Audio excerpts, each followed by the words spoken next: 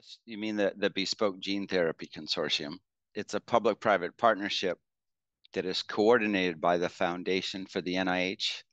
And importantly, the Foundation for the NIH is not actually part of the NIH. It's a standalone 501c3 entity that allows us at NIH to work with folks in private industry and under what's called an accelerating medicines partnership. And the Bespoke Gene Therapy Consortium, or the BGTC, is one of these accelerated medicines partnership. It involves 11 different NIH institutes and centers, and I think more than 11 now private companies.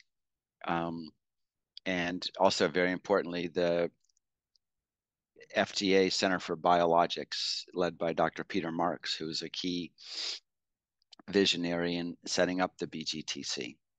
And the goal here is to ultimately to make AAV technology more accessible to a broader range of diseases, because the situation we have now is that although gene therapy could be applicable for many diseases, the industry, for understandable reasons, tends to focus on the most prevalent ones, the most prevalent rare monogenic diseases.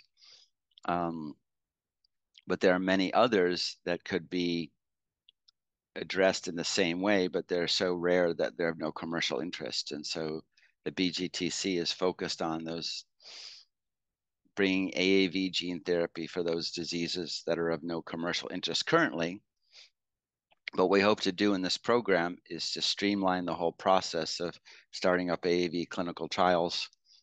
And in doing so, we hope to change the calculus of what constitutes a disease of commercial interest.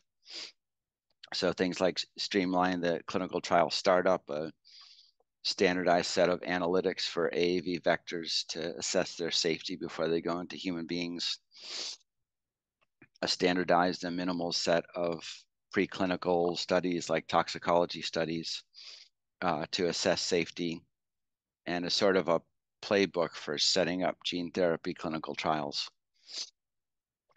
with AAV vectors. But I do think that some of the things we'll learn from this may be applicable to other types of gene targeted therapies as well.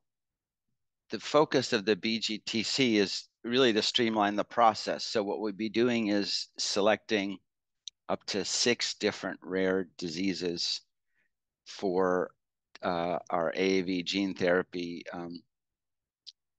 pilot process to see if we can streamline this regulatory path. And at the start, we didn't have any specific disease, and one of the big questions we had is, which disease are we going to choose? Rather than just sort of choose ourselves, what we did is we have kind of an open request for proposals where different entities, patient advocacy groups, et cetera, propose diseases for inclusion in the BGTC program.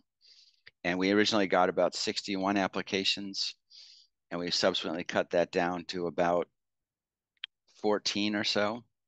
And we're now going through we asked those 14 to send in more detailed proposals that we're now evaluating, and to ultimately get down to the final 6 or so.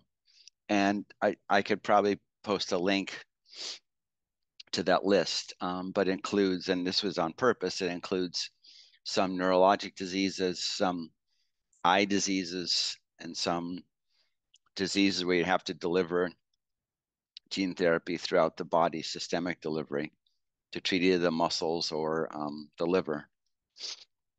And we did that on purpose because to sort of test out the streamlined regulatory path, we wanted disease that would require different amounts of AAV vector. And as you can imagine, the amount you need for a injection under the retina is very, very small, whereas the amount you need